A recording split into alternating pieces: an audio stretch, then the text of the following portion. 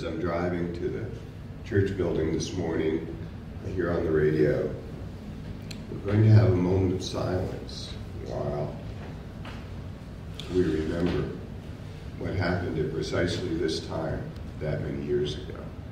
And then there was a short moment of silence, and they said 12 minutes ago, the plane had flown into the North Tower, and now the plane flew into the South Tower.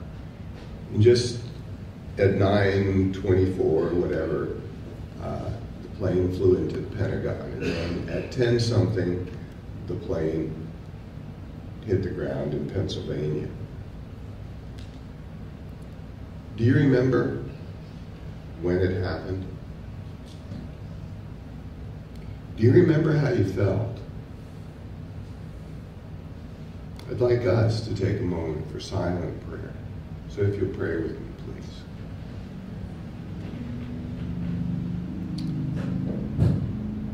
Let's pray for the survivors.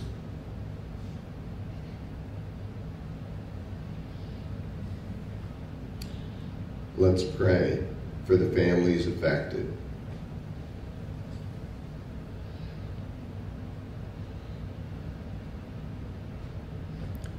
Let's pray for our country.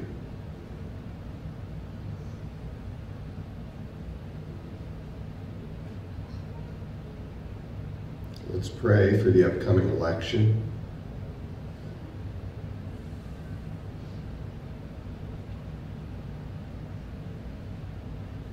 Let's pray for the divisions in our culture.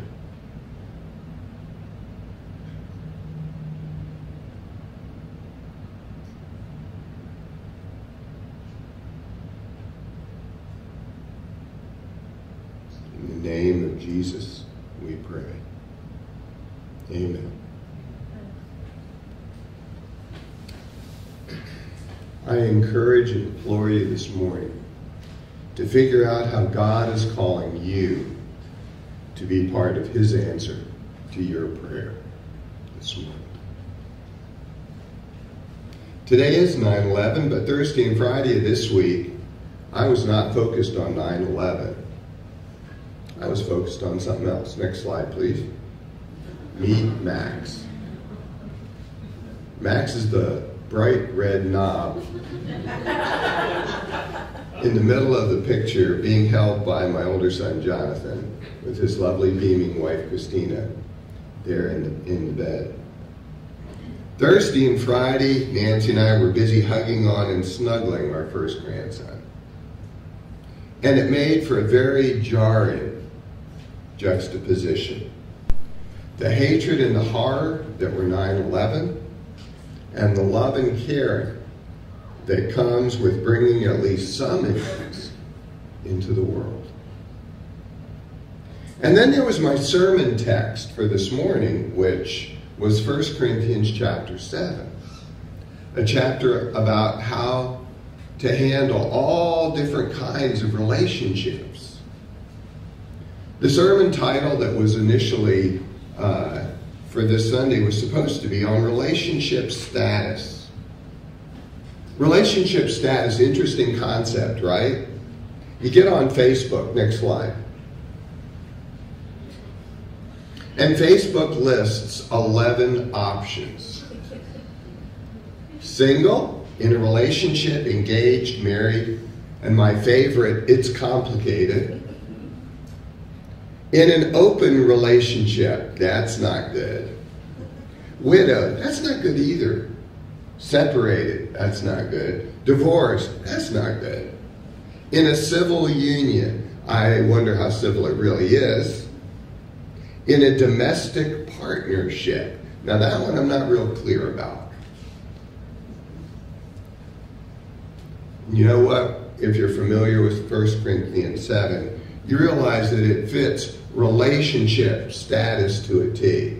If you're married, do this. If you're not married, do this. If you're widowed, do this. And I thought, man, that's the chapter to talk about relationship status. Something for everybody. So I encourage you to read 1 Corinthians 7. We're not going to this morning. But please read it, and if you have questions about what Paul is saying in this passage, call me. We can set up a time to talk about it. It's good stuff, but it is complicated. But in addition to Max being born, and it being 9/11, and me having as a scripture text 1 Corinthians 7, I had my annual eye exam this week. Now, this is more complicated than it sounds. Last year, I met with the optometrist. Quickly and confidently, I answered all his questions. This or this? Well, this. One or two? Two. And I just rocketed through all the questions that he asked me. 2 weeks later, I got my new glasses. And the prescription was dead wrong. My old glasses were better than my new glasses. And I said, this will never do. Now, I could blame him at all, but he was very gracious and agreed to repeat the exam. The second time, I took my time and answered more thoughtfully, cautiously. Again, we ordered the lenses, and this time when they arrived, they were spot on, and my vision was actually enhanced. The problem was not with him. The problem was with me, with how I looked at things, what I thought I saw, without taking my time and being careful. So here we are, 9/11, Max coming into the world, relationship status. It's complicated. Or is it? Where do all these vector lines cross? Resolution. It's an optical term. It has to do with the ability to see between two lines. And the better the resolution, the better you're able to distinguish between lines. So this morning, I want to administer to you an optical exam and see how well you're able to distinguish between the lines, to see how your spiritual vision is this morning. Partly because my voice is shot, but that wasn't the driving factor here. So here we go, optical quiz for the morning. Do we want to live in a world with this? This is Talladega Nights, just in case you're wondering. Okay? It is called a McMansion. Do you want to live in a world with this or with this? Click, click, click, click, click, click, click, click. This or this? Okay, back up, back up, back up. You're getting ahead of me here. You're doing great, but you're getting ahead of me. Oh, Deborah's pointing over at Royce. You guys are hilarious. With this, and the way that, no, go to the next one. I typed in on Google Images, opulent buffet. It's interesting what words you choose, what you come up with. Okay, opulent buffet. This or this? Or this?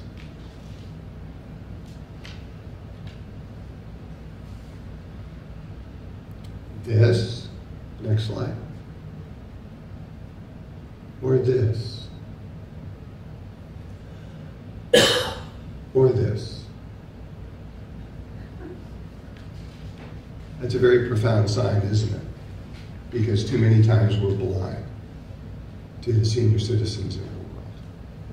We need to watch for it. This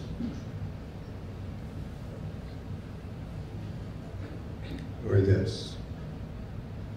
And that's Christina's mom. This is Jonathan taking a picture of Laura Christina's mom taking a picture of Phil and the baby.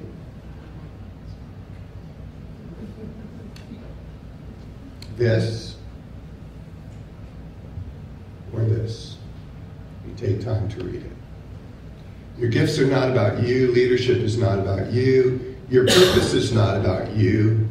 A life of significance is about serving those who need your gifts, your leadership, your purpose. Or this. I love that. I would love to make a poster, a banner with that on it. This or this. How's your vision this morning? Was this a tough eye test or a tough heart test for you to take? Is it really complicated? Or at the core of what matters in life, is it really pretty simple? I frame it a slightly different way. What kind of world do you want to live in? What kind of world do you want to leave to your kids and your grandkids? This or this? Here's my choice. Let's pray.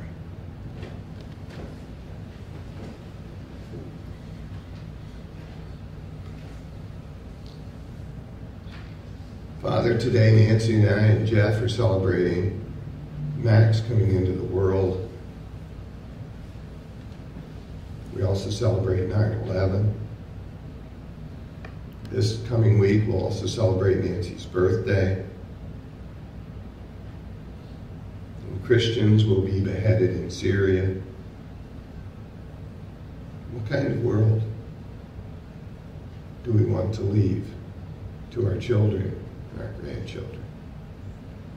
And what role do you want us to play, Father, in making it that kind of world? We can't do everything and we can't fix everything, but we can do something. Show us, Father, what it is you want us to do. Whether it's caring for an elderly person who is lonely,